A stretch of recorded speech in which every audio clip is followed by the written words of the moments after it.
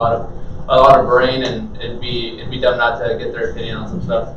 Yeah, they're a critical part to our team. Just because they're not on stage doesn't mean that they're not assisting us in our victories. Any other questions?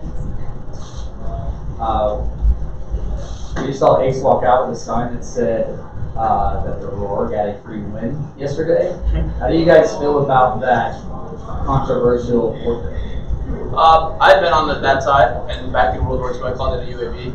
I guess a UAV is more extreme just because it obviously shows where the enemy is, and Harline didn't, and apparently they're saying that they didn't have specialists, but I think that's just one of those things where I knew that the league was going to have to bite the bullet and just forfeit them, because that's kind of what happened to us. TK, when I called it, agreed to have a rerun, but you can't be having that like gray area of how to forfeit somebody, especially if they're using something that's banned. So, I mean, it's really unfortunate from a competitive standpoint. It didn't affect the match, but it's just one of those calls you just have to make sure that people don't make that mistake moving forward.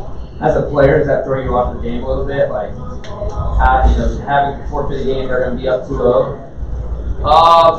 Yeah, I mean, I think Pat, you saw Ake's performance go down a bit. I know he was frustrated, so I mean, I don't blame him, like I said, but it's just one of those things where I kind of knew that the league was just going to enforce it on them.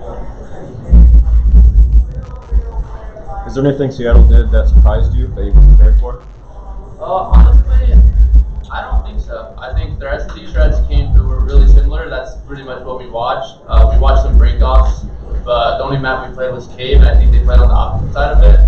But other than that, it's just kind of standard play. I was more so shocked that they didn't switch their S&D as much as I thought they would be. I was telling my team, like, yo, listen, they just lost these 2 maps. I'm not even surprised that we're going to play them, and they might have to switch something up. So that's what was more shocking to me. Any other questions?